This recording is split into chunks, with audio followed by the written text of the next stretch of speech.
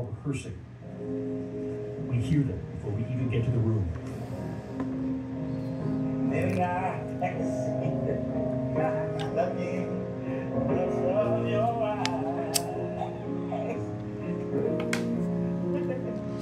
Michael Trotter Jr. is an Iraq War veteran who taught himself how to play piano in Iraq.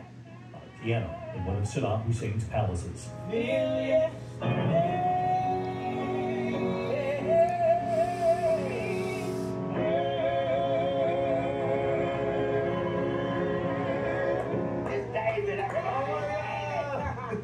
We were told of their talent, and we finally meet them. You were in one of Saddam's private palaces. Yes, Baghdad, Iraq.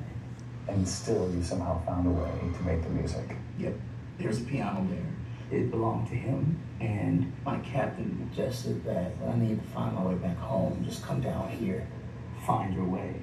And I couldn't play, so I had to teach myself. And I remember teaching myself theory. Like so many others, Michael came home with PTSD, unable to forget who he lost. I can't get Sergeant Perez. I can't get Aaron Elot, Robert Sheets, T-Boat. I can't get my guys out of my head right now. Those are all guys you lost? Yep.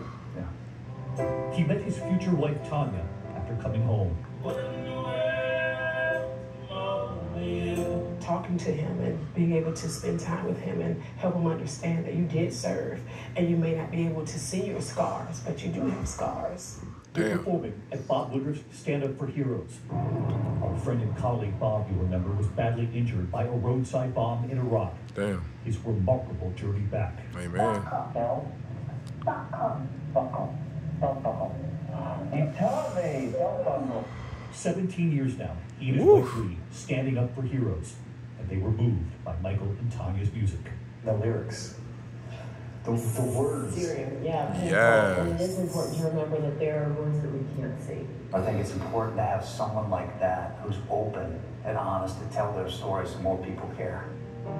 While back in that room, I heard a sound of heaven knocking at the door. they give us a preview of the magic the audience was about to hear. I'll look for you. You look for me. And I'll be there. Amen. Sing, girl.